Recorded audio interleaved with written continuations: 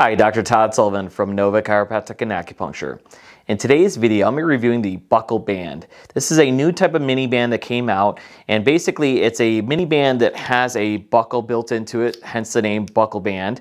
And why that's great though is it's easy to take on and off. So if you have any hip mobility issues, knee or ankles, it's really easy to slip the band on above the knees. And this is great if you're doing any clamshell, hip adduction exercises. It provides great resistance and it's easy to take on and off. We're going to compare that with the traditional mini band, which this is the one that I like. It's from Perform Better. It's real simple, but basically it's an enclosed loop, so it's a little bit harder to take on and off, especially if you have any mobility issues. So we're going to compare the two mini bands. So now I'm going to demonstrate how to use the buckle band. We'll demonstrate how easy it is to take on and off, and then we'll do a comparison with the other typical mini bands I've used in the past and show you their limitations in terms of putting them on. So to apply the buckle band, what you're going to do is you're going to unbuckle that. You're going to wrap around the rubber portion right above the knees, and then you're going to secure that with the buckle just like that. And then again, the nice thing with this is it's so easy just to put on and off. So if you have ankle, knee, or hip mobility issues, you're not struggling to try to get the mini band over your clothing, and it's much easier.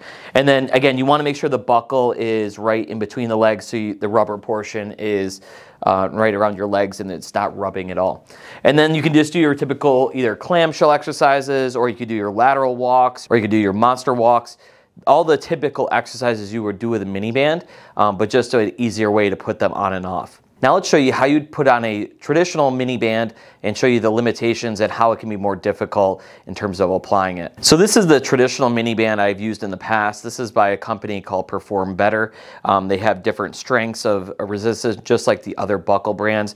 But again, this is a fixed loop, so it's kind of difficult to get on and over your clothing. So I'm gonna have Renee demonstrate how you should put this on over her pants there.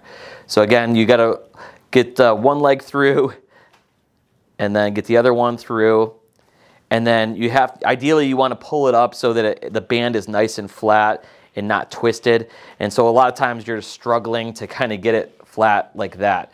And again, it works fine. It provides resistance just like you would need to. But again, if you have mobility issues, the buckle band is definitely a better way to go, and it just makes it so much easier to pop in and off. And again, if you have to take it off, you're struggling sometimes to get it off because you're tired, you're exhausted from the workout. It's just awkward to kind of take off of your legs. Another advantage of the buckle band is it can also be used just as a straight band. So what I mean by that is when you unbuckle it there, unlike the other mini band, which is a fixed loop, this can be used just as a regular straight band. So again, if you want to do pull-aparts or other type of exercises, you can use it in a different way. As opposed to the traditional mini bands, they're just a fixed thing and they're very limited in terms of what you can use. I think the buckle band is a great band if you're having mobility issues and you're looking for a good mini band that provides great resistance but easy to put on and off. If you have any questions, reach out to me at 703-912-7822.